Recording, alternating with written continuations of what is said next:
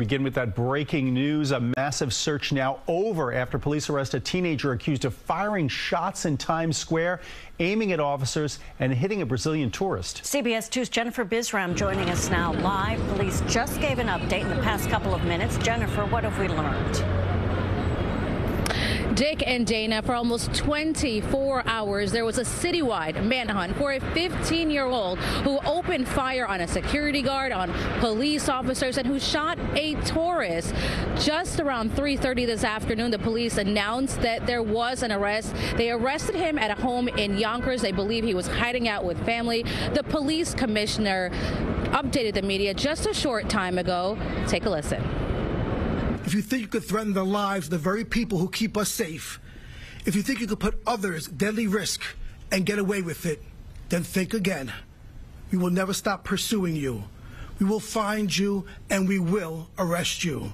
Shocking surveillance video shows the moment a teen dressed all in white opens fire on a female security guard inside of JD Sports in Times Square Thursday night. Police say the gunman and two friends stole clothes and sneakers and were trying to exit the store when the security guard confronted them, prompting this. Watch as the teen in white walks away, then suddenly turns around, points a .45 caliber gun and fires around. We heard a big bang and then we realized what happened. Officials say the bullet missed the guard but hit a tourist from Brazil in the leg, barely missing Lone Hansen and her son, who were visiting from Denmark. I just heard the gunshot and then everybody ran. Police say the mayhem spilled onto the streets of Times Square, forcing people to run and duck for cover. He turns once, he fires towards our officer. Our officer takes his gun out, but he cannot return fire. There's too many people in his way.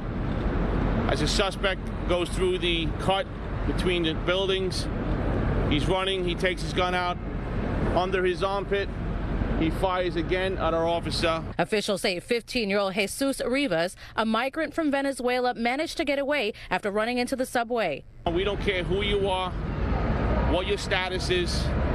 We're not going to broad brush a whole migrant community as being bad people. We're told the tourist who was struck by the stray bullet has been released from the hospital and is in good spirits. In the meantime, the NYPD has a message for anyone who commits a crime in New York City. Your new status that the NYPD is going to give you is criminal when you start preying on vulnerable New Yorkers.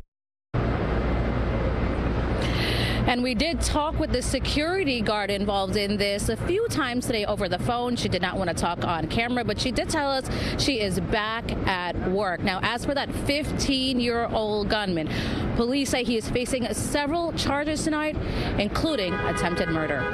We are live in Times Square. Jennifer Bisram, CBS 2 News. Thank you, Jen. And we invite our viewers to stay with CBS 2 for updates as we learn more about the investigation and the case against the teenage suspect. We'll bring you the latest information here on the air and streaming on CBS News New York.